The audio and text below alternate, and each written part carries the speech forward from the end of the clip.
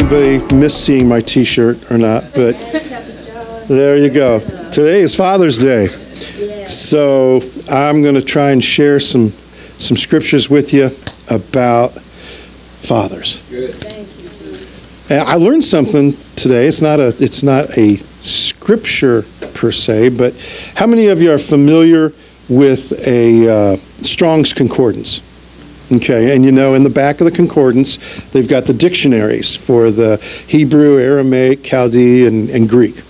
So when I was doing this, anybody want to guess what the first word in the Hebrew dictionary, or in the concordance is, in the dictionary? Ab. Okay, now, here's the thing. Ab is the Hebrew version. It's just 2 letters. And the Aramaic is Abba. Okay, so Ab is the first word in the Hebrew dictionary in the concordance. So it must be pretty important. So well, let's start by praying, and then we'll finish praying too, okay? Heavenly Father, we thank you, Lord, for this day. We thank you for the opportunity and privilege to gather in your presence in the name of Jesus with brothers and sisters. And we ask you, we invite you to come and be at the head of everything that we say and everything that we do. In Jesus' name, amen. So the word Abba, the one that we're most familiar with, is not really defined as daddy. That's right. Which, you know, usually you think of a child using that word. But it's more appropriately translated papa, okay? Because it describes a filial relationship. Whether you're an adult or a juvenile, papa conveys that sense of relationship to father. And in the Greek, the word is pater, P-A-T-E-R, with that little accent over the E. I can't remember what that's called. And it begins to get into the definition of father, and this is going to be appropriate for both languages, so I'm not making a distinction there. But it's nourisher, protector, upholder, your nearest ancestor. It can also be a more remote ancestor, the progenitor of the people, a forefather. You know, it's that place where it all started and rolls down, okay? So I wanted to go over some duties of fathers, and this could also be duties of parents, but we're going to highlight fathers. Deuteronomy 6:7, and these are all pretty familiar scriptures. I threw some signs in here so it'd be easier to find. Spend less time flipping. Okay, Deuteronomy 6:7. Okay. All right. I'm going to go back up a little bit farther. I'm going to start at 3. Hear therefore, O Israel, and observe to do it, that it may be well with thee, and that ye may increase mightily, as the Lord God of thy fathers hath promised thee, in the land that floweth with milk and honey. Hear, O Israel, the Lord our God is one Lord, and thou shalt love the Lord thy God with all thine heart, and with all thy soul, and with all thy might. And these words which I command thee this day shall be in thy heart. No, and verse 7, and thou shalt teach them diligently unto thy children, and shalt talk of them when thou sittest in thine house, and when thou walkest by the way, and when thou liest down, and when thou risest up. So one of the duties of a father is to teach his children from the beginning of life to the end, from the beginning of the day to the end of the day. And it's not just everything that they need, but it's to start with, you know, the father, teaching them about God. You know, you lay that foundation that everything else gets built on. Okay? Now, Proverbs 22:6, a related scripture. Fathers are to train. Oops, let's see. All right.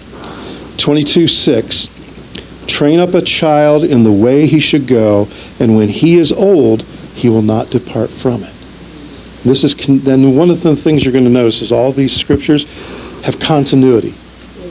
They're all on the same theme. They're all talking about the same thing. They're reinforcing the message. Okay? If God says something once, it's important. If he repeats it a second time, it's very important. If he continues to talk about it on and on, you know it is most important. And that's the way God is about this, about taking care of our children. We're going to teach them. We're going to train them. Another scripture, a little bit different part of it, that we're to be providers. If you look in 2 Corinthians 12:14.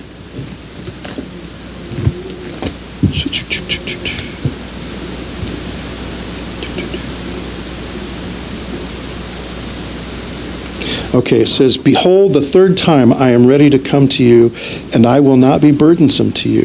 For I seek not yours, but you, for the children ought not to lay up for the parents, but the parents for the children."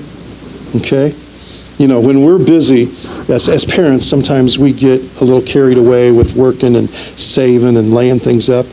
And it's not always the case, but it can be the case that we lose focus and we start thinking about, well, what I'm going to do with this, what I'm going to get. But in truth, we should be laying this up for our children. You know, we want to provide for them as they're in our house. You know, make sure they've got enough food to eat, clothes to wear, a good roof over their head. But there are those times as they grow up and begin to move out that we need to have provided for. You know, there's a lot of things. I mean, those of us that are parents are, you know, cars, houses, education, you know, emergency money. Something goes wrong and we got to be there. I have a vivid memory many years ago. I'm trying to remember how many. Over 40 years ago, my late wife and I were at my parents' house for a holiday, and we were preparing a meal. And Rose was helping my mom in the kitchen, and she cut her finger severely. And we didn't have a whole lot of money back then. And so we got some pressure on the finger and was getting ready to go leave the house and go to the ER or whatever, and my dad went to his wallet and pulled out a couple $100s and said, "Here, take this." That's the kind of provision and caring for that a father should show to his children. So, you know, I can relate to this very much. To nurture, that's another responsibility and duty. In Ephesians 6:4. Let's see. Okay. I'm going to start with one and then we'll work down to 4. 2 sides here. "Children, obey your parents in the Lord, for this is right. Honor thy father and mother, which is the first commandment with promise." Think about that. The first commandment with a promise was to honor your mother and father, that it may be well with thee, and thou mayest live long on the earth. "And ye fathers, provoke not your children to wrath, but bring them up in the nurture and admonition of the Lord." So we're not to lord it over them. We're not to dominate and beat them down, but we're to raise them up. You know, edifying is another good word that could be used in here. We're to nurture them, raise them up, and teach them what it is to be in right fellowship with God. Okay? Let's see. Two more scriptures. Whoops. 1 Timothy. One of the things that we're supposed to do, and it's right to do, and it may not sit well with children at the time, but we're supposed to control them. Okay? 1 Timothy 3:4.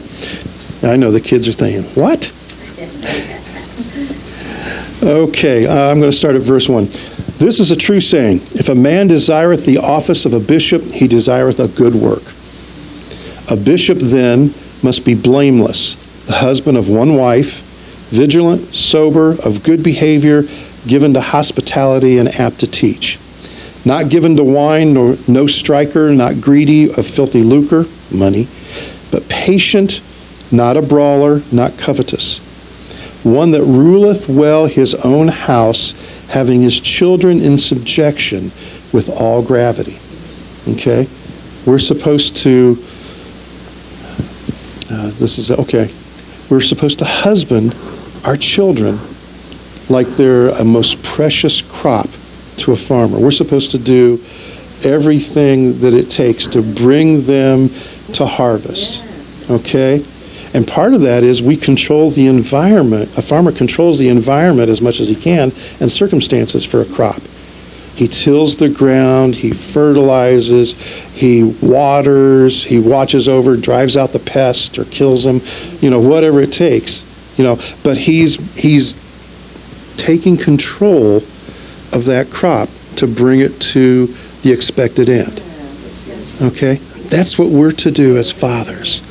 It's way too easy to lose your temper and get into your own ego and, iron fist in a velvet glove and, be too heavy-handed and controlling. That's not what's talked about. That's not what's talked about. Okay, and last two scriptures in Proverbs. I think I lost my flags, but I think I can find these pretty well. Here we go. Whoops, it's snowing up here. All right, Proverbs 13:24. I hope I'm inspiring you and waking you up, not putting you to sleep. Classic scripture. He that spareth his rod hateth his son, but he that loveth him chasteneth him betimes. And I think that probably translates many times. Okay? Now, this is something that God does to us because he loves us. He's not out to destroy us or tear us down, but he's trying to teach us, he's trying to guide us, he's trying to mature us. It's the same thing that we are to do with our children. And sometimes it takes a physical impartation to get the point home. Okay? It's just a fact. I am not a proponent of abuse. I should never be done in anger, but it needs to be done. Part of it is just so that they know you mean it. Okay? They got to take it serious. And last, whoops, I must have missed the page here.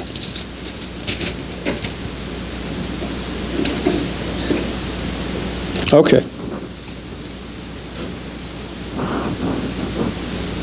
I'm just going to tie another verse to it just because it sounds good. Proverbs 19:17. He that hath pity upon the poor lendeth unto the Lord, and that which he hath given will he pay him again. Chasten thy son while there is hope, and let not thy soul spare for his crying. Okay?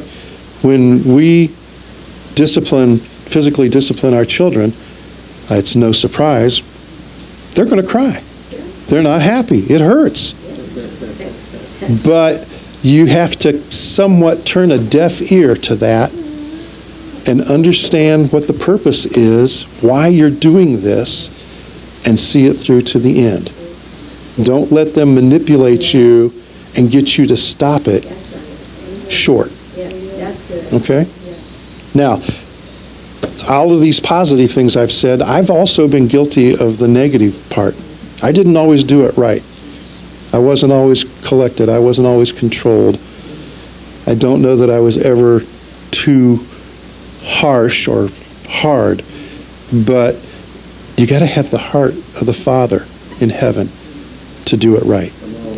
Okay? And let him be your control. Let him be your guide. All right, let's pray. Heavenly Father, we thank you, Lord, that you love us, that you have adopted us as children, that we have the right to call you my Father. Those that don't know you don't have that right. So we thank you, Father, for the privilege.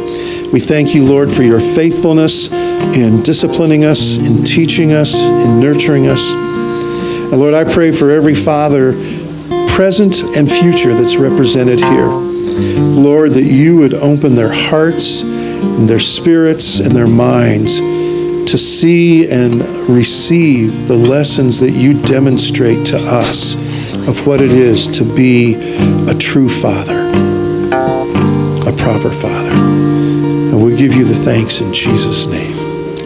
Amen. Glory be to God. Amen. Woo. How many of you coming to church today, did you see the sun? Did you see the ring around the sun? If you did, raise your hand. Did you see it was like a rainbow type thing around the sun.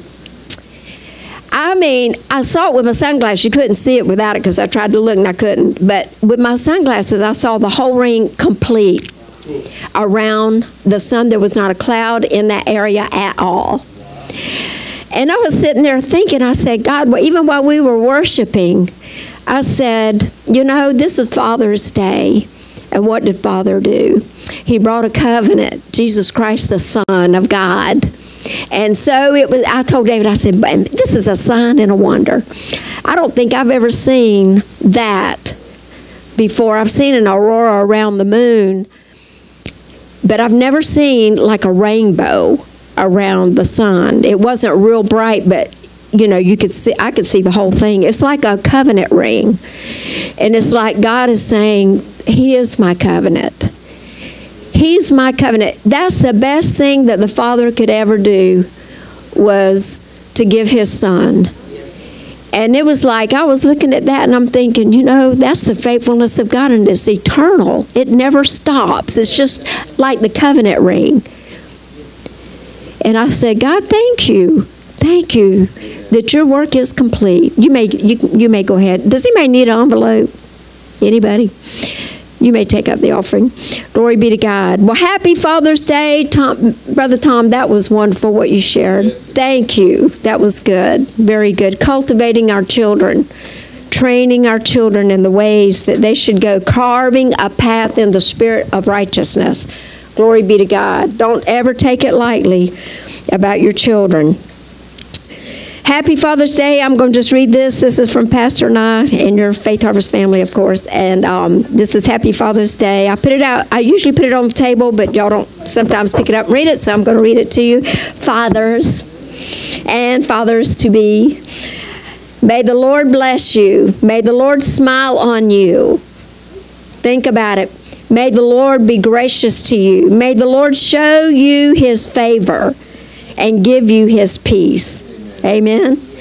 Wishing you a day rich with contentment as you enjoy being celebrated, and praying it will be blessed with love and constant reminders of God's goodness in your life. Is God good or what? He is good in your life. You're still here, aren't you? Even through the troubles that many of us have gone through, many fathers, the load and the care to take care of a family. And the prayers that I love what Tom said, you know, about being in the presence of God and that relationship. You know, that's where the Father's heart is expressed, is through your fatherhood. When you have that relationship with God. Jesus said, I'm the express image of my Father because I've been there. I worship, I love Him, I know Him, and He knows me. And when we're like that, then we become the express image of the Father to our own children. Amen. And mothers as well. Thank God for strong mothers. Amen. But we just praise God for every one of you. We release this blessing on you, for His face to shine upon you, His favor to come. Even this year, favor in the name of Jesus. And strength and grace. Glory be to God. And wisdom and counsel. And to have a greater understanding of what God is doing in His plan. And praying over your children, praying over your sons and your daughters. Glory be to God. Amen. Glory be to God. Hallelujah. So we appreciate every one of you. Thank you. Lift your hands toward your giving. Father, we just thank you. We thank you for this seed, Lord God. We give you glory for it. It's a holy seed. It's to you. We lift it up, Father, from the natural to the supernatural. We ask you to breathe upon it. Breathe upon every household, Lord God. This is your law, your order. This is how you said increase would come, Lord God. It's that paradox. Something must die. Something must be planted in order for it to break out and live. So, Father, we speak life to this seed. We speak life into every household. We bind up the thief. We bind up those things that would come and hinder and try to take away the blessings. We bind you up. We take authority over you. And Lord, we just loose whatever's necessary in every household. Yes. And that we'd be mindful and thankful for everything that we're increased with. Because it all comes from you, through you, and back to you. So we give you the glory for it in Jesus' name. Amen. Well, this is Father's Day. Yes, amen. Hallelujah. And we do celebrate our fathers. I know of you, Tom. I don't know if there's anyone else. And like I said, we've got a lot of our fathers out today. Is there anyone besides Tom that possibly lost their father this year or last year since last Father's Day? Anybody who lost a grandfather? So we know of several that did that weren't here today. But, you know, we give you our prayers and support in that. Praise God. It's a tough thing when you lose a parent. And I'll probably share a little bit more about this later, but my dad passed away when I was 5 years old, just turned 5. About 2 weeks after that, he passed, and my mom never remarried, so I grew up without a father. And you know, my mom passed away in 2001. And, you know, all those years that I had my mom, you know, it was comforting to have a parent. But there's something that happens when you lose the second one. It changes a lot.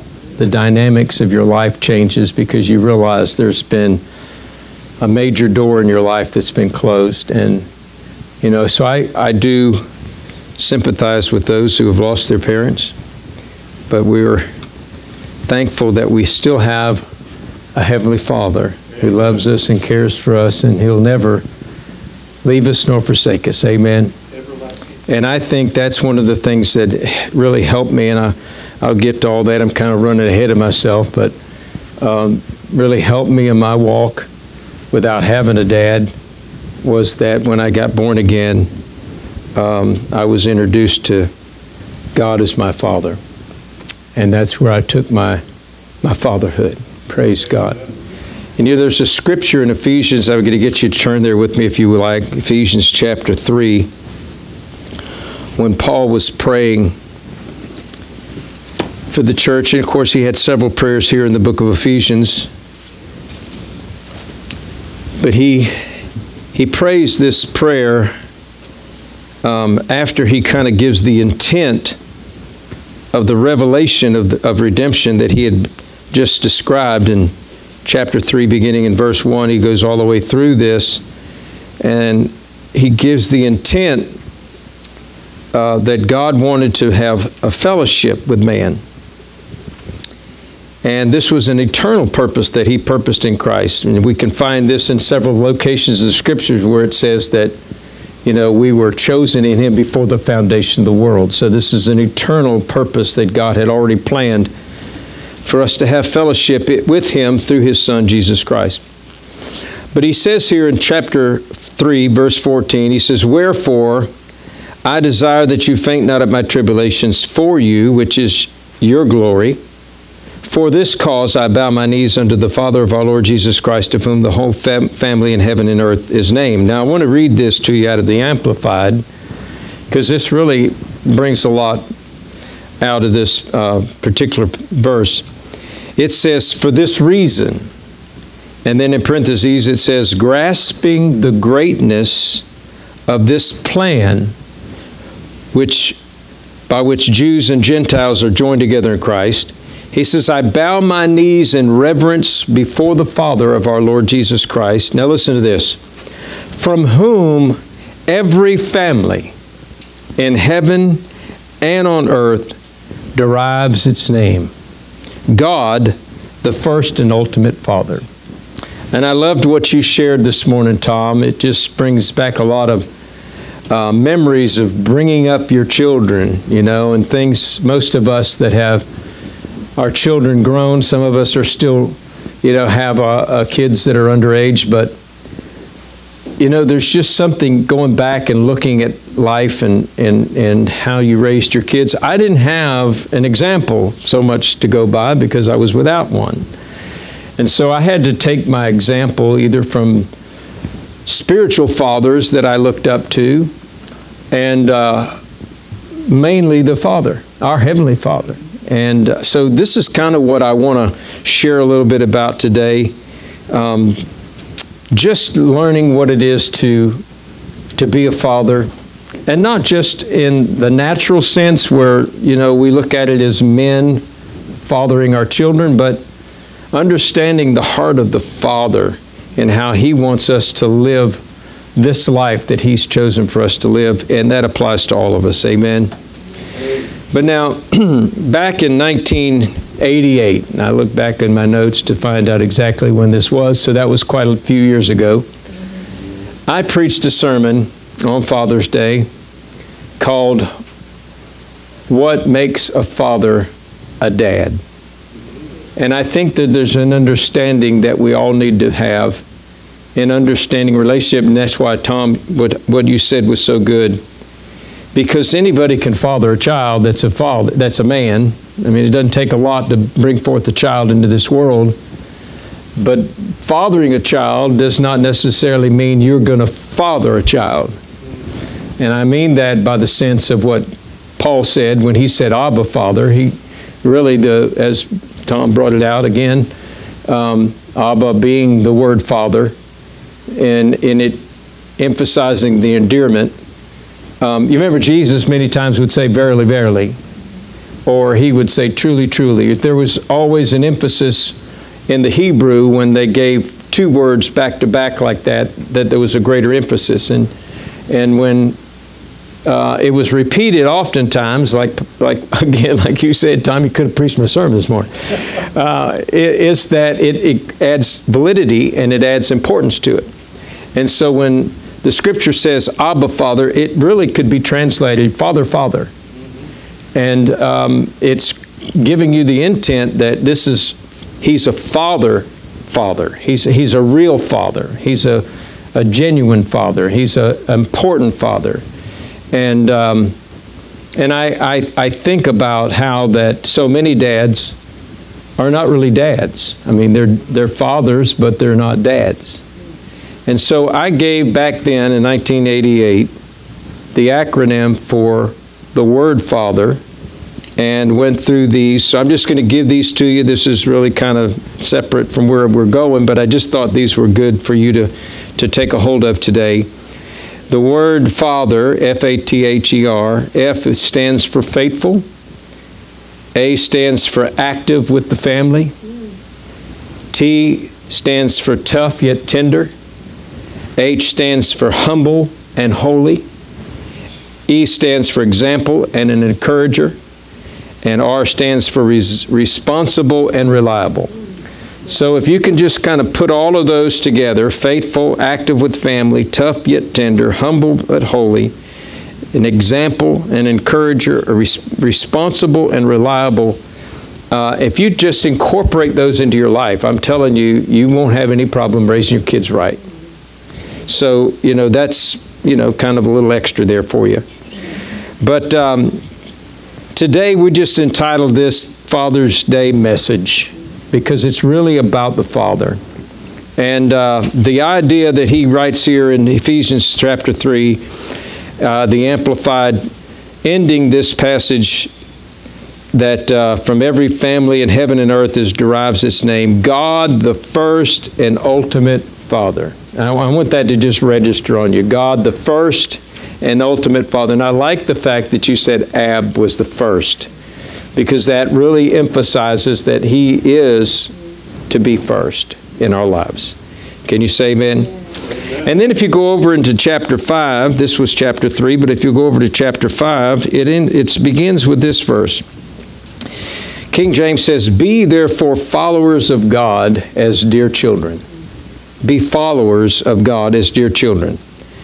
The Amplified, looking back at the Amplified, it says, "Therefore be imitators of God." The word followers there is imitos, which means to imitate or to mimic. And it says, "Therefore be imitators of God," in parentheses, "copy Him and follow His example. As well-beloved children imitate their fathers." The Contemporary English says, "Do as God does. After all, you are His children." The Message Bible says, "Watch what God does and then do it, like children who learn proper behavior from their parents." So the idea here, of course, as Paul is describing, is that we are to be like God. We are to be a father in many ways. And I understand not only that in the sense of the natural, that we're to father our children, but in the spiritual sense of the word, as we grow in our relationship with God, our responsibility in the Spirit is that we become mentors, and that we begin to learn how to father the younger ones. Mothers are to mother the younger women. Fathers are to father the younger men. And they're supposed to be spiritual fathers in our life. Paul talked about, he says, you can have thousands of teachers, but not many fathers. Because fathers invest in people. They invest their lives. You said the scripture earlier that I have, been spent and I will spend concerning his relationship with the church. And he said the children don't lay up for the fathers do for the children. So there's a whole idea there that we need to grasp, that every single one of us as men, and really this can apply to women as well, is that we are embarking on a journey to get to know God. We're embarking in a journey to become like God, but we're also looking back over those that are behind us, that Paul said, "Follow me as I follow Christ," that as they follow us, that we begin to mentor them and father them in the faith, just like Paul did Timothy and Titus and others. So this is the intent, is God wants us to become like Him. He wants us to imitate Him. He wants us to learn about Him so that we can become an example before others. Can you say amen? Yes. Now, the scripture says in 2 Peter chapter 1, and all of us know this verse, but I'm just going to turn there and read it to you. But Peter said, "According as His divine power hath given unto us all things that pertain unto life and godliness, through the knowledge of Him that hath called us to glory and virtue." Verse 4, "Whereby are given unto us exceeding great and precious promises, that by these you might be partakers of the divine nature, having escaped the corruption that is in the world through lust." And I want to mention this because I think this is really important. When Paul said there in Ephesians 5, it says, "Be ye followers of God as dear children." The words "be ye" is the same Greek word you find here in Peter, where it says, "Ye might be." "Be ye, ye might be," are both the same Greek words, "ginome." And it literally means, listen, it means to be made into something, to become. It's not something you are, but it's something that you're seeking to become. You want to become a follower of God. You want to become a partaker of the divine nature. Now, we all know, based on redemption, that the moment we became born again, we became a new creature. The nature of God came on the inside of us, and we were changed. We became a new species of being. We had the life of God imparted into us. And so we have the divine nature in us. But having it in us and then becoming a partaker of it is kind of a little different, because you can have something and never really benefit from it. You can have something and never be a partaker of it.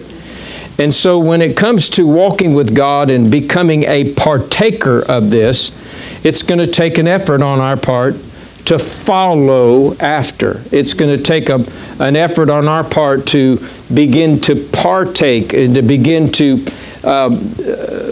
participate in what we have on the inside of us. And that's really the word here for partake, is where we get the word koinonia, which is to fellowship or to have communion.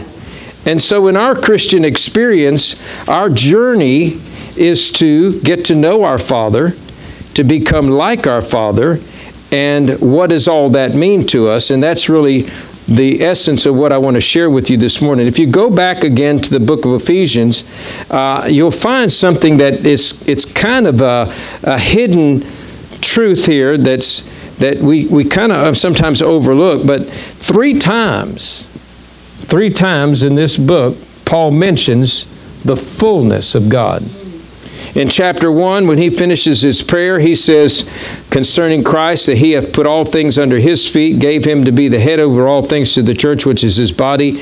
And it says the fullness of him that filleth all in all. Then over in chapter 3, when he's making this prayer that we've just read, for this cause I bow my knee unto the Father of our Lord Jesus Christ, of whom the whole family in heaven and earth is named.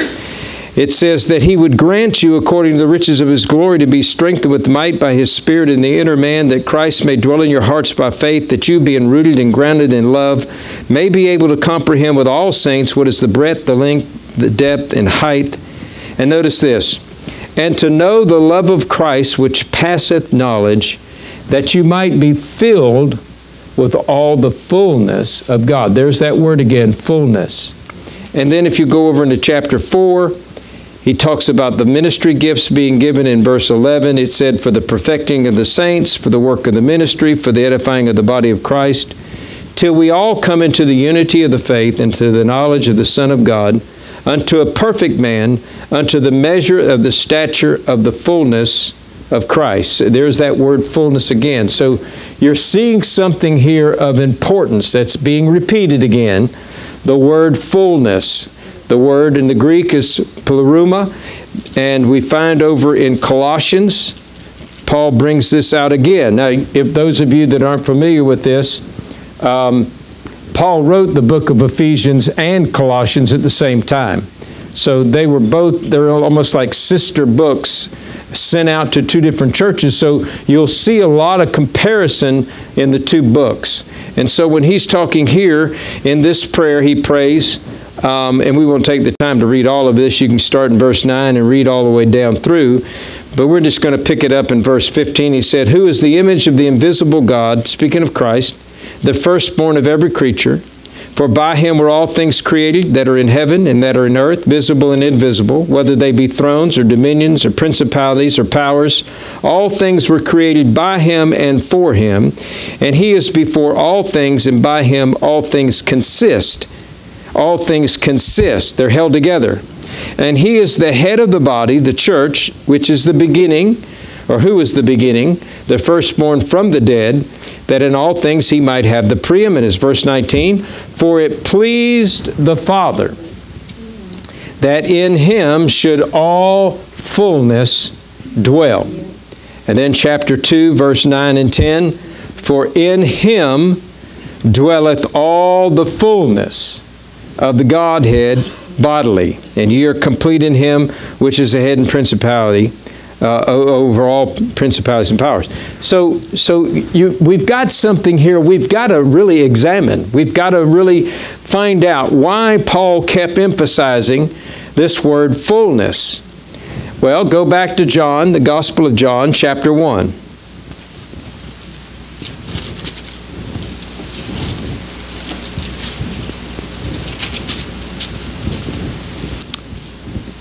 And of course, we all know this wonderful passage. In the beginning, the Word was the Word, and the Word was with God, and the Word was God. The same was in the beginning with God. All things were made by Him. Without Him was not anything made that was made. That kind of correlates with what he just mentioned to us in Colossians, that all things by Him consist. In Him was life, and the life was the light of men. The light shined into darkness. The darkness comprehended it not. Then it goes down in verse 14. It says, and the Word was made flesh and dwelt among us. And notice this, and we beheld His glory, the glory as of the only begotten of the Father, full of grace and truth. Verse 16, and of His fullness have all we received, and grace for grace. So Paul is emphasizing again this word fullness that John wrote about, that John describes here, and it tells us that this fullness we have received.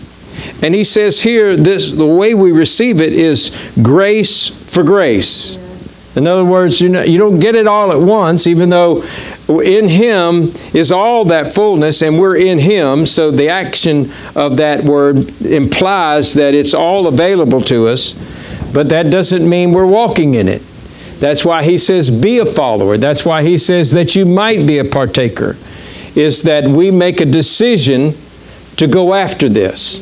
This is our inheritance. When it talks about that we give thanks unto the Father who hath made us meet to be partakers of the inheritance is this fullness.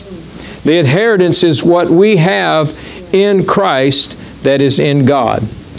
And so he goes on and describes Jesus. It says, for the law was given by Moses, but grace and truth came by Jesus Christ. So that's how we're going to gain this grace for grace, is through Jesus Christ, His fullness.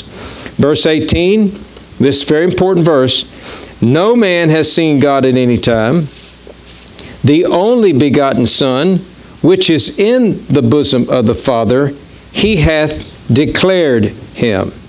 Now, this very interesting word, this word declare, because it's describing actually a representative who is to reveal or to show you the Father. And isn't that what we find all the way through the gospel? Jesus demonstrating to us the heart of the Father, revealing Father to us. He'd say, the works that I do, it's the Father in me. He said, I don't do anything that I don't see my Father do. I don't say anything that I don't see hear my Father say. In fact, one time in John 14, when Philip said, just show us the Father and it'll suffice us. And Jesus said, have I been so long with you, Philip, and hast thou not known me? When you've seen me, you've seen the Father. And then, of course, in John 10, I love this passage of Scripture. If you want to look at this, John chapter 10, Jesus had just talked about Him being the shepherd. And it says here in verse 22, and it was at Jerusalem, the feast of the dedication. This was what we would call Hanukkah, the Feast of Lights. And it was winter. And Jesus walked into the temple in Solomon's porch. Then came the Jews round about Him and said unto Him, how long dost thou make us to doubt? If thou be the Christ, tell us plainly. And Jesus answered them, I told you, and you believe me not. The works that I do in my Father's name, they bear witness of me. But ye believe not, because ye are not of my sheep, as I said unto you. My sheep hear my voice, and I know them, and they follow me. And I give unto them eternal life, and they shall never perish, neither shall any man pluck them out of my hand. My Father, listen to this, my Father, which gave them to me, is greater than all, and no man is able to pluck them out of my Father's hand. I and my Father are one. So Jesus is emphasizing this over and over again throughout his teachings about the Father. And then if you go over to John chapter 17, which is the Lord's Prayer, I mean, everybody says, the model prayer that Jesus gave, and Matthew chapter 6 is the Lord's Prayer, but actually it's the model prayer for us to follow. This is the Lord's Prayer, John 17, when he goes before the Lord, and we have that in writing here. But he goes through this passage, this whole passage that we have here, and he's talking to the Father, and he describes things that he does. And it says here, you can look here at verse 6, he says, I have manifested thy name unto the men which thou gave me out of the world. And then if you go on down a little bit further, it says in verse 8, for I have given unto them the words which thou gavest me, and they have received them. Then further on down, verse 11, and now I am no more in the world, but these are in the world, and I come to thee, Holy Father, keep through thy own name those whom thou hast given me, that they may be one as we are one. Verse 12, where while I was with them in the world, I kept them in thy name. Verse, let's see, go over here to verse 21. It says, that they all may be one, as thou, Father, art in me, and I in thee, that they also may be one in us, that the world may believe that thou hast sent me. And the glory which thou gavest me, I have given them, that they may be one, even as we are one. I in them, and thou in me, that they may be made perfect in one.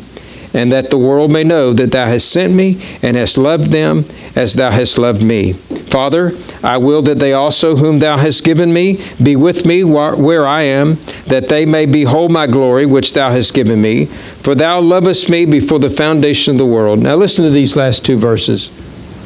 O righteous Father, the world hath not known thee. Can you hear the heart of Jesus in that? O righteous Father, the world hath not known thee, but I have known thee, and these have known that thou hast sent me. And I have declared unto them thy name, and I will declare it.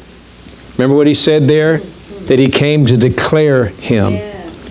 And here it says, and he declared it, that the love wherewith thou hast loved me may be in them, and I in them.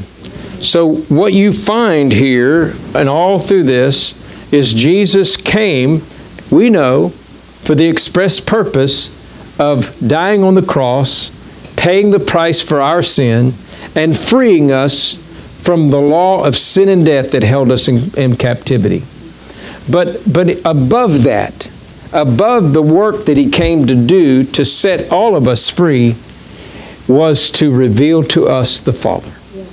He came to represent him. He came to be to us what the Father is meant to be to us. He said, if you see me, you've seen the Father. And you know, the interesting thing to me is we know that the blood of Jesus was pure from the time he came into this world to the time he left this world. And it was the blood that was shed for our redemption. We have redemption through his blood. But you know, it's amazing to me that knowing that means that at any time in the 33 and a half years that Jesus lived on this earth, he could have died and his blood would have been sufficient to pay the price for man's sin. It wasn't a specific time that declared when redemption could be fulfilled. It was just simply his death that brought the fulfillment of it. But there's a reason why Jesus didn't die as a baby and shed his blood the moment he came into this world, or as a little child. There was a work that he did in revealing to us the heart of God. And for 3.5 years, many signs and wonders were wrought through Jesus. The Bible tells us in Acts chapter 10:38 how God anointed Jesus with the Holy Ghost and with power, who went about doing good and healing all that were oppressed of the devil. Listen, for God was with him. God used Jesus to demonstrate his love to the world. God so loved the world that he gave. And so the plan of God from the very beginning, if you go all the way back to Genesis, the intent of God's heart was to put life in man so that man could live the life of God. and to become an example for the world to be able to recognize God in man and to follow after God. When sin entered into the world and that representation of God was broken, there was no way of man knowing God. The Bible says in Romans chapter 3, in fact, let me just read this to you so you can see how desperate man had become. It says, verse 10, Romans 3, as it is written, there is none righteous, no, not one. There is none that understandeth. There is none that seeketh after God. They are all gone out of the way. They are together become unprofitable. There is none that doeth good, no, not one. Their throat is an open sepulchre. With their tongues they have used deceit. The poison of asp is under their lips, whose mouth is full of cursing and bitterness. Their feet are swift to shed blood. Destruction and misery in their way, and the way of peace they have not known. There is no fear of God before their eyes. So in other words, it was basically they were depraved. They were without God. They were without hope and without God in the world. And so God had to send Jesus, yes, to die for our sins, but to give us a model, to give us some indication of what the intent of God was for man. And so you go over to Hebrews 1 and you find out right there at the very beginning that Jesus was the express image of God. He was the fullness of His glory, the express image of His person. And that word express image is actually one Greek word, and it literally means character.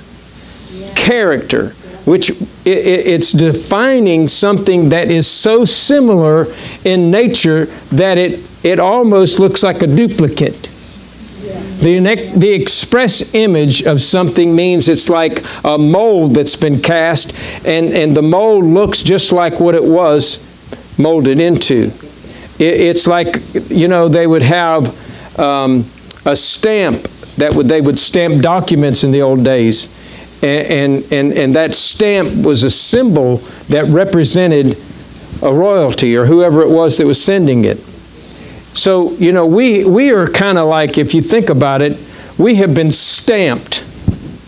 When the Bible talks about us being made in the image of God, being made in His likeness, there's a character marking in our person that is like God.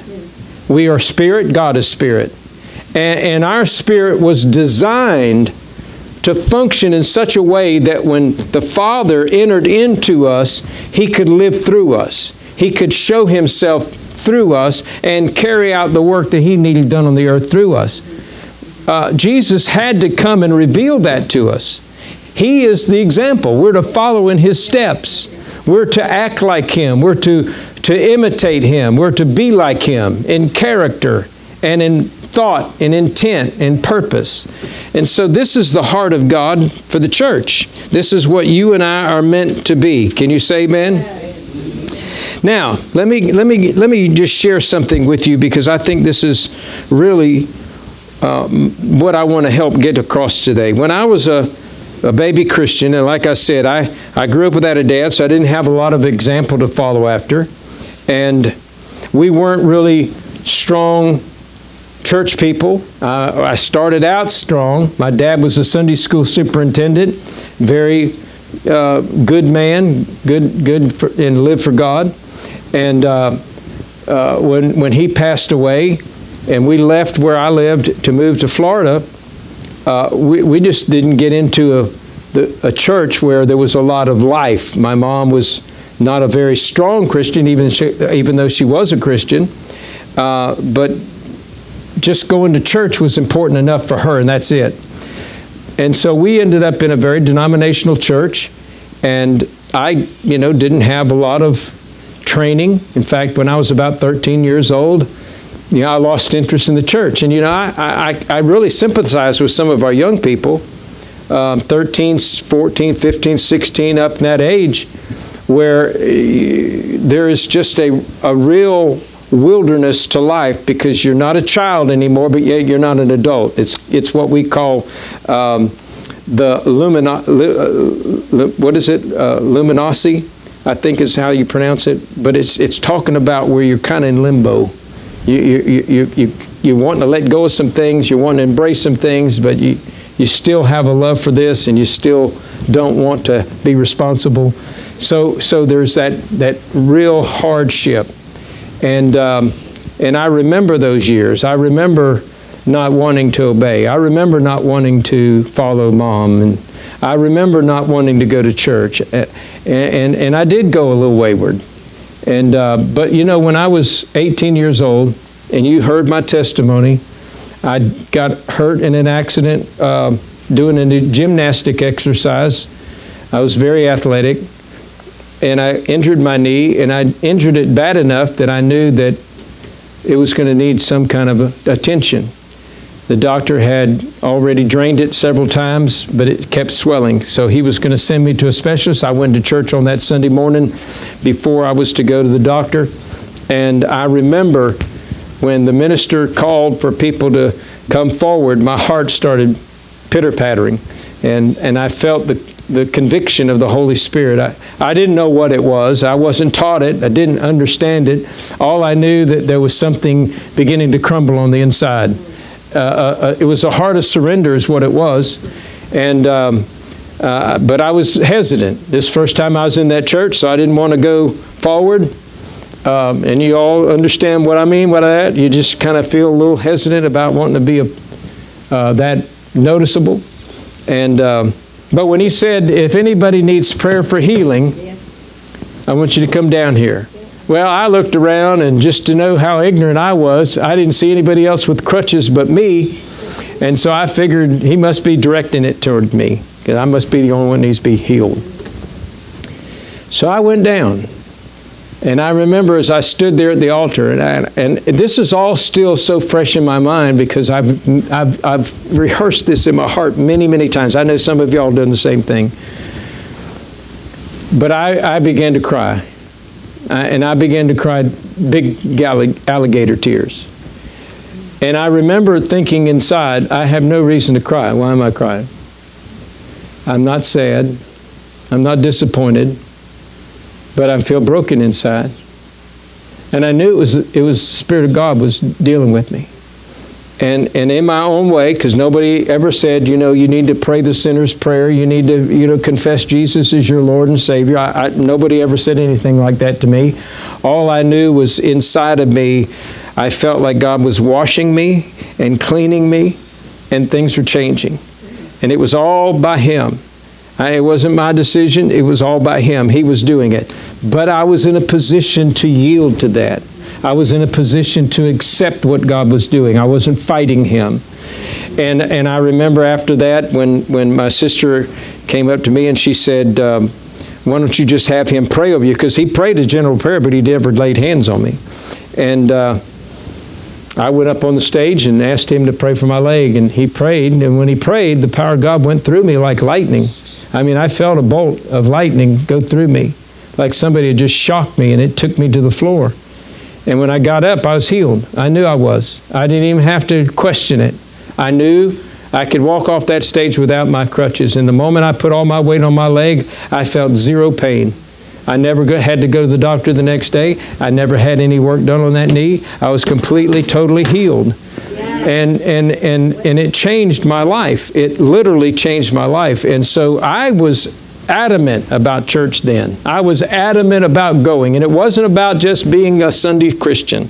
It was about, I wanted to know God. I wanted to follow God. I wanted to be everything God wanted me to be. And I remember I was only about a year old in the Lord when a dear sister, an older sister, kind of like a mother in the faith, introduced me to E.W. Kenyon. And I went to her house, and she lent me some books to read. And just to give you an idea, you can't find these covers anymore. They've been redone. These are old copies, probably in the 70s. But this book is one of the ones that changed my life, What Happened from the Cross to the Throne. And this is another one that absolutely changed my life. is new creation realities. And so if you'll give me just a moment, I want to read a portion out of either one of them to show you how I came to understand the Father. Because it was through him and his writings that I came to understand God as my Father. The very last chapter of this book, What Happened from the Cross to the Throne, which, by the way, this is a great book.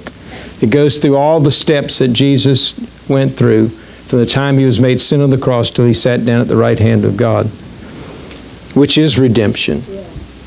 But the very last chapter is called The Father's Care. It says, no truth is so far-reaching as this blessed fact that our Father cares for us. He is just Elohim, El Shaddai, and Jehovah to Israel. But he was shut up in the Holy of Holies. He dealt in awful judgment to the lawbreakers and disobedient. They did not know him as a father. They did not know him as a lover. They were commanded to love and obey him or suffer the consequences. Then into this harsh, hard atmosphere of justice, Jesus came. They could not understand him. He talked about their God as his Father. He told of the Father's love, the Father's care for his own. It mystified them. If he had come with a message like John the Baptist, commanding them to repent, calling them bitter names that they had to acknowledge were true, they would have understood. When he introduced a lover, a Father God of love, his words fell upon unresponsive ears. Notice these scriptures and you will admit that we, as sons and daughters of this Father God, have never seen this side of love. And in that day you shall ask me nothing. Verily, verily, I say unto you, if you shall ask anything of the Father, he will give it to you in my name. Chapter 16, verse 27, for the Father himself loveth you. Matthew 6:8, your heavenly Father knoweth what things you have need of before you ask. Then also in the model prayer, after this manner, therefore pray, our Father. Notice the utter tenderness of it. And then he goes on and mentions some other things, some things that just are worth a wealth of knowledge. But he comes down to the very end of this, and this is just so endearing. And I still remember the first time I read this, it made me cry. But it says here, beginning in this verse, he says in 1 Corinthians 6:19, it says, or know ye not that your body is the temple of the Holy Ghost which is in you, which ye have of God, and ye are not your own? Listen to this. God comes into our bodies. Think about what I'm talking about. The fullness of God. Jesus is the representative. He came to declare or to show us the Father. And then he put that fullness in us, and that we're to partake of it, grace for grace. But notice this. It says, God comes into our bodies, makes his home, lives in them, so that he can speak through our voice, think through our minds, love through our hearts, make himself absolutely one with us, swallowing up our very weakness with his strength. He absorbs our inefficiency with his sufficiency. Our privileges cannot be estimated.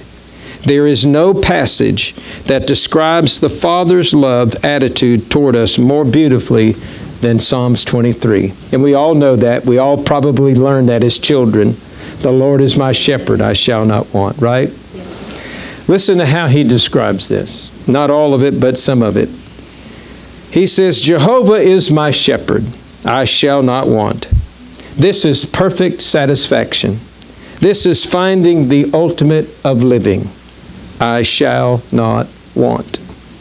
It is beyond our understanding. It is in the realm of the Spirit.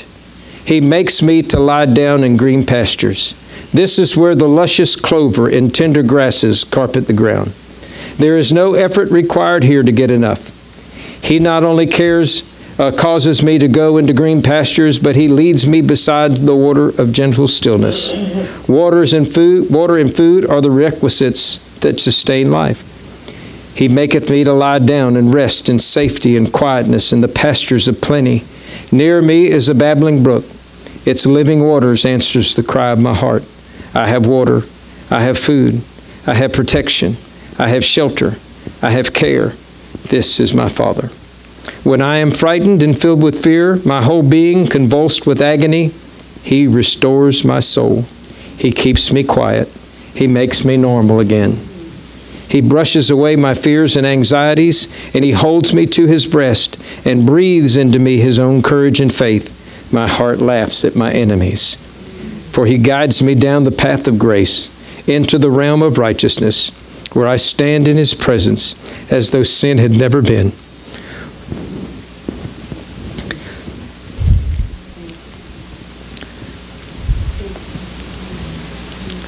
Where I romp and play in the throne room of grace with never a thought or fear or dread.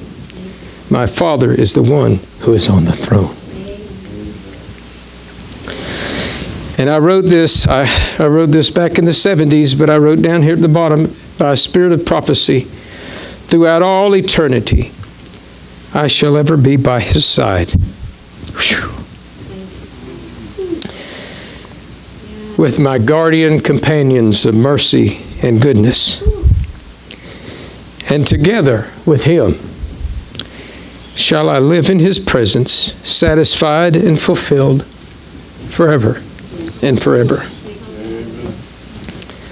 Whew! I wasn't expecting that. Sorry.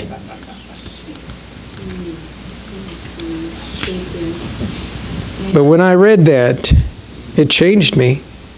I realized that my Father loved me dearly and cared enough for me that He would see through every need that I had, that I would not want any good thing. Hallelujah. The Lord is our shepherd, and we shall not want. Amen. And then this particular chapter in this book is called God Reproducing Himself in Us. And I'm just going to take a couple quotes out of this. Every real father desires to reproduce himself in his son. The father's dream, say that with me. The Father's dream is to reproduce Himself in us. You understand that the new creation has received the nature and life of the Father. We invite the Holy Spirit, who has imparted to us this nature from the Father, to come into our body and make His home in us. Then, as we begin to feed on the Word, practice the Word, live the Word, He builds that Word into us. The very genius of Christianity is the ability of God to build Himself into us through the Word, so that in our daily walk we live like the Master. Isn't that good? Yes. Whew. Glory. Hallelujah.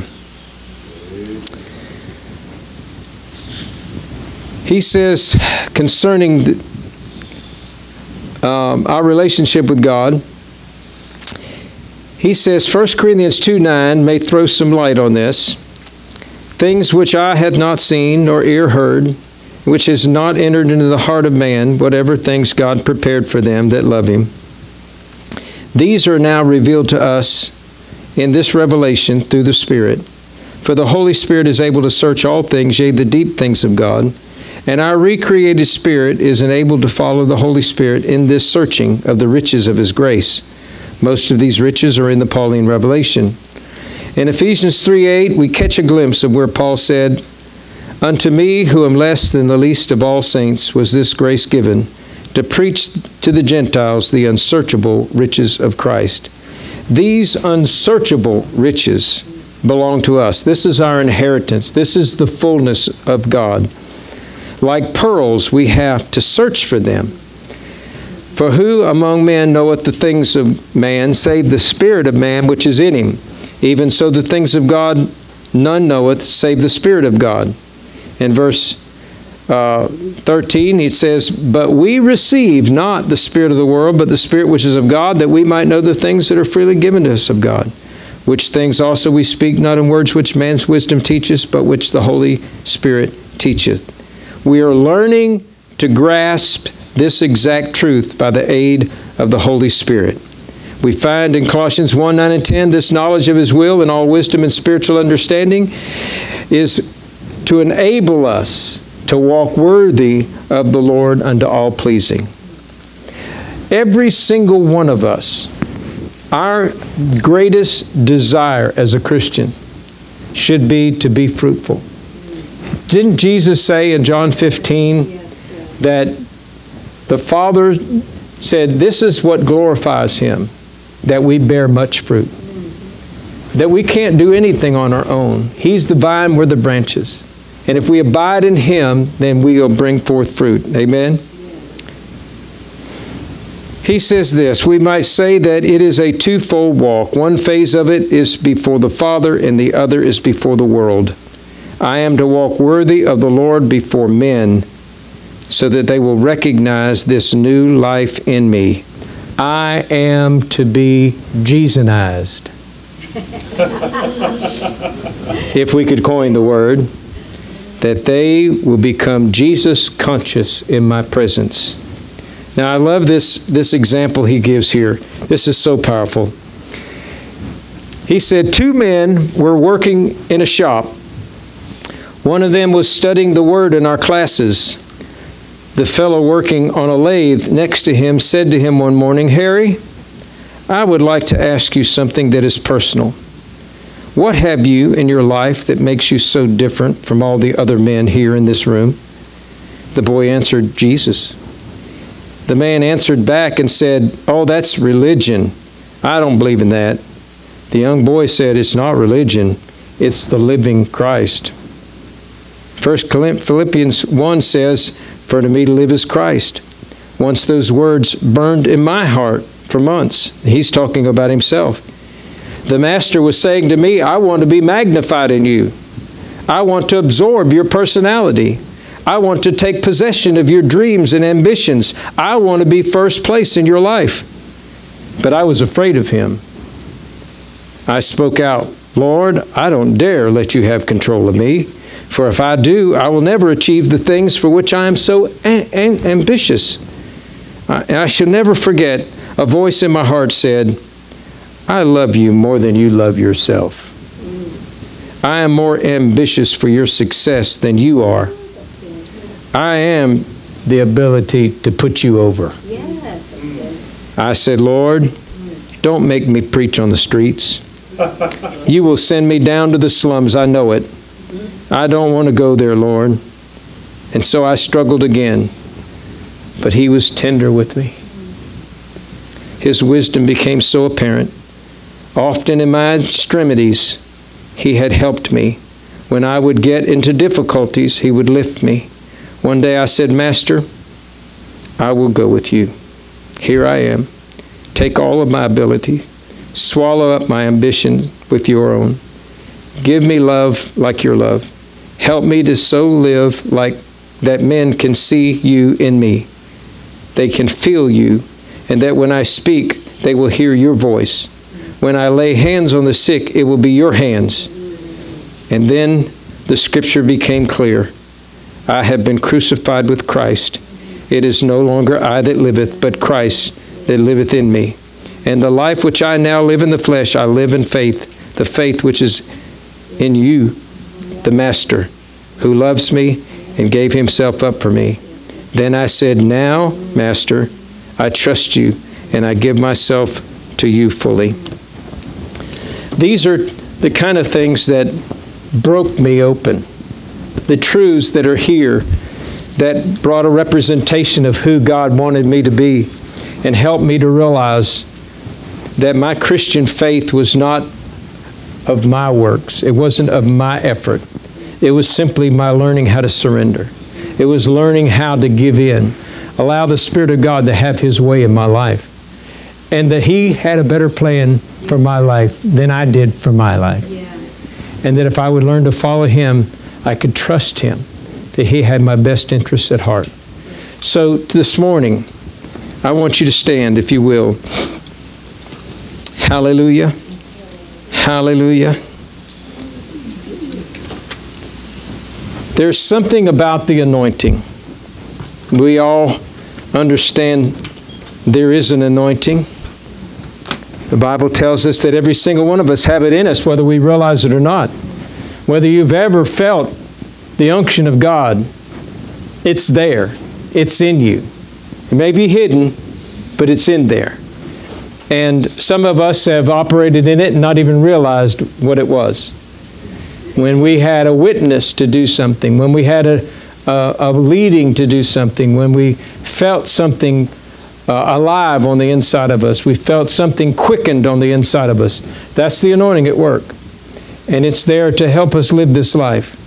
And actually, if you want to give it a simple definition, the anointing is simply the ability of God to do what needs to be done that's beyond us. And so this morning, I'm going to ask you, if you would, just to bow your head, close your eyes. And I want you just to look down on the inside. And I want you just to acknowledge, number one, that you are in a position this morning to surrender everything. But you must ask yourself, have I? Have I really surrendered it all? I can promise you this. Listen to me very carefully. I can promise you this. All the ambition that you have, all the desires that you have, everything that you think you want in life, if you try to go after it without God being first and foremost in your life, you will become frustrated.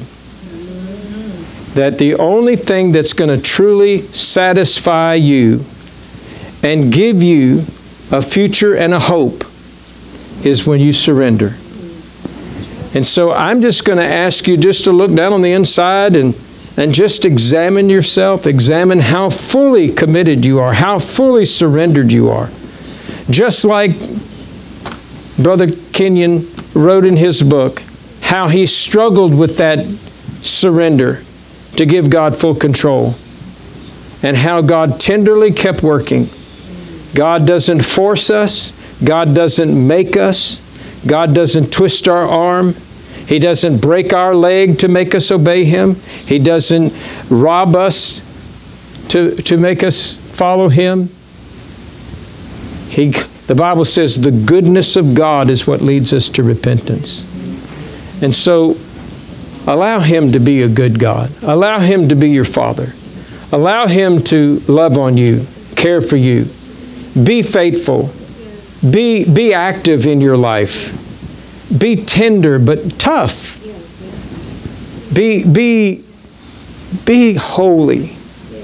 Be humble before you to where He cares enough about you to pick you up. He's not a bragger. He's not a boaster. He doesn't try to force Himself, make and control you. That's not His nature. He wants to be an example. He wants to be an encourager. Hallelujah. He wants to be a responsible God, that He's always there. He'll never leave you nor forsake you. And He wants you to be that to your generation, to your children, to those that you are discipling, that you be Him in the earth. Yeah. That when people see you, they see the Father.